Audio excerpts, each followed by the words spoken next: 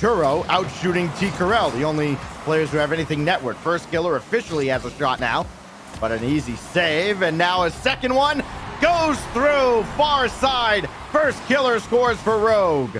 Taroko and Turo are hanging back and letting first killer run point, and when he gets this much space in the air uncontested, no one being down the field, but they give away possession about as quickly as they moved up. First killer with a challenge, Turo with the shot, and that one is good for 2 goals on Rogue. Oh, it is tough to keep Rogue at bay, and if you can't generate some offense to kind of keep them honest, you will get buried under a one off the kickoff. Shock's got to climb up. And the former MVP does clear the zone for a moment. It's coming right back in. There's a demolition on T. Carell, and Turo makes it 3-0. We're watching Picasso play Pictionary. I mean, what is this read from first killer? The tap to the sidewall, and Turo, the last man back, slots in the lane. Soniqs get any semblance of momentum at all in game 1.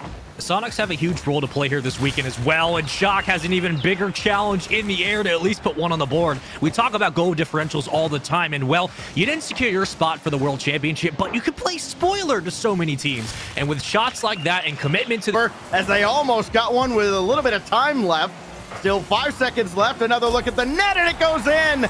T. Carell brings them back within 1 with only 4 to go. Rogue fans, pulse check. We know you guys tend to stress, and this is another situation where you should be. Turo had no room to work. He needed to have a perfect pinch from the top of the crossbar.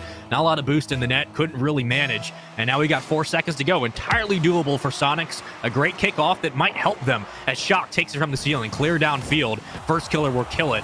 And no one was there for the extent. That old spaceman has died. We left him in the dust. Roll Diz. Trying to beat the defense in the back. Great dunk, opening up the game for Soniqs. And this is all just individual recognition. T. Carell with the restabilization down to Roll Diz, and Raul gets the job done. Yeah, Rogue is a team. Much time to be able to find the angle towards the net. So if you jump the timing, you're just playing car on car on ball defense. You have to be able to recover though. Everyone back on defense, but Taroko once more on the elbow with the demo. Turo sets it up. Not a great clear, and first killer with the challenge leads way to another chance. This is what line. It is not happening. Both teams extra vigilant on the defensive end, and it looks like we're headed to OT unless Rogue has something to say about it. Taroko's going to go up to intercept T. Carell, but Shock will have a look, and with no time on the clock, the former MVP delivers Soniqs a dub. This was T. Carell and T. Carell only. He's behind the defense, so he moves up into the lane, gets ahead of everyone else, puts his nose right on the top. Out to the corner. This one careens around, and the missed hit almost leads to a Rogue goal.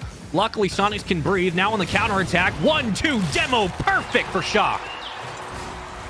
Shock picking up right where he left off. He has imposed his will in this series. A little teamwork. T. Carell right at the center of everything the Susquehanna Soniqs are doing a great job of putting numbers on both sides of the net and keeping the ball in play with a pass down. Another one towards the top. Taroko is there, and he meets it with 39 seconds to go. Taroko picked a heck of a time to score his first goal of the series. First killer narrowly misses the mark, but Taroko is rest for the Susquehanna Soniqs. They nearly gave this game away to Rogue, but they recover. They regain. Shock with a side flip. First killer's there, and now he might have closed out game 3. Rogue's ability to move upfield and change the way they play. Continue to put pressure on the backline defense, but more importantly, dial up the pace. First killer waste almost with the dunk. 3 seconds to go. Can Soniqs keep it up? It doesn't look like it. And Rogue take the ball out, and Shock is there, but doesn't have a lot of boost. Now it comes down to clear game. You have to be able to boom this ball away. We've killed about 2 minutes in the game. Pass to Turo. There's the shot. And finally, it pays off. You need someone in the net. It doesn't work. And the first goal for Rogue here in Coliseum comes at a pivotal time.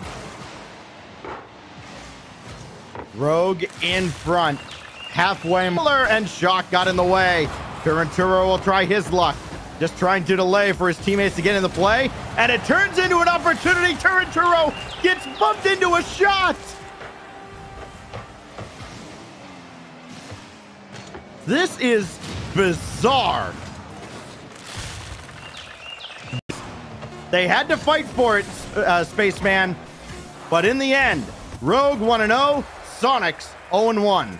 Jackson Pollock is still a great painter. He gets the job done, and guess what?